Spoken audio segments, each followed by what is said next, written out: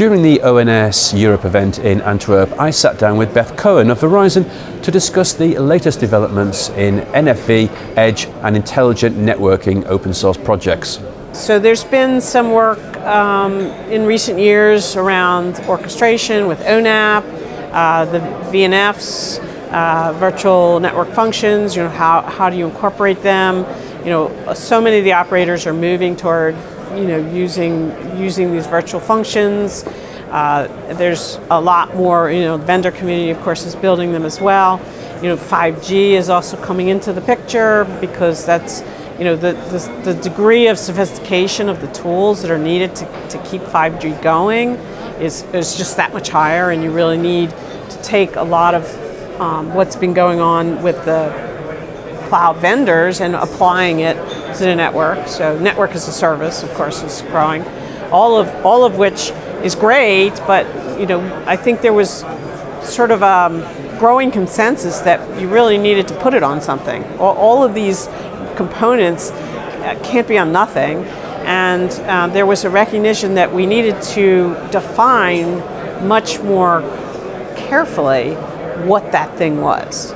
So there has been, not on purpose, but there has been a consensus that many of the vendors, many of the operators are putting their infrastructure in OpenStack, but there was never really a concerted effort to define a telecom version of that to support virtual network functions. And so that gap kind of just all of a sudden became obvious.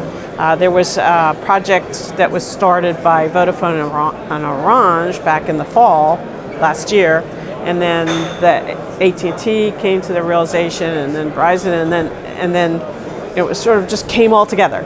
The speed that we need to deploy this, and it's not just Verizon, it's just across all the operators. The speed that we are incorporating this technology in requires a degree of cooperation with the operators and the vendors to achieve that. Operationally, it's critical, and obviously all telecoms do a huge amount of testing before going operational. We run 5 nines, and 5 nines means it can't go down. And what that means is we need to architect it in a way that supports that kind of high availability. And I think a lot of vendors don't really kind of understand just what that actually means. So the testing and validation is just one piece. I mean, we're not giving up on any of our testing and validation. It's just if we can cut 10% of it out by having this certification, we've come out ahead.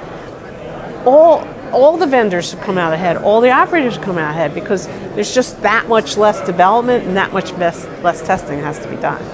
I think as we scale, the community support will grow, because it's not just the big operators, it will flow down into the smaller operators, the ones that don't rely on the vendors more so than the big operators. The big operators can go to the vendors and say, well, this is our requirements.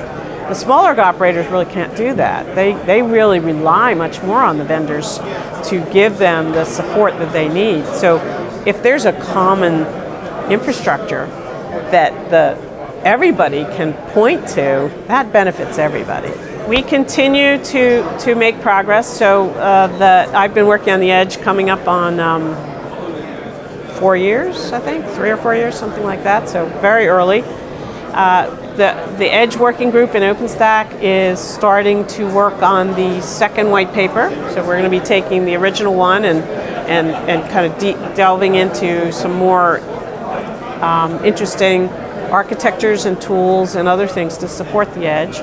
We've learned a lot in the last few years about what's required. We've also driven a whole lot of development in the vendor community, and we've learned a lot ourselves as we've rolled out these edge deployments. So we'll only continue. So we're seeing a lot of interest in the public cloud vendors. AWS has Outpost is their play in this space. There's other vendors playing, I know, that are working on edge hardware and edge software and tools. I'm thrilled. I'm thrilled to be part of a part of this, seeing this community start from sort of nothing, and really we're now getting the tools that we really need to support edge, and the 5G of course is just part of that conversation. We have a little pieces of it. SD-WAN is kind of the first step, application aware networking, but it has to be much deeper than that. The applications, not only do the networks need to respond to the applications, but the applications need to be better at responding to the network. So that right now we can drive it from the network side. The network can look at the packets and be aware of where they're going, look at performance metrics and adjust, do dynamic networking. We're getting there. I wouldn't say that we're 100% there on the dynamic networking, but there's progress being made. But the applications also need to become more network aware as well, and that's something that's really just in its infancy. So I'm pretty excited about the intelligent networking. There's going to be, definitely watch this space.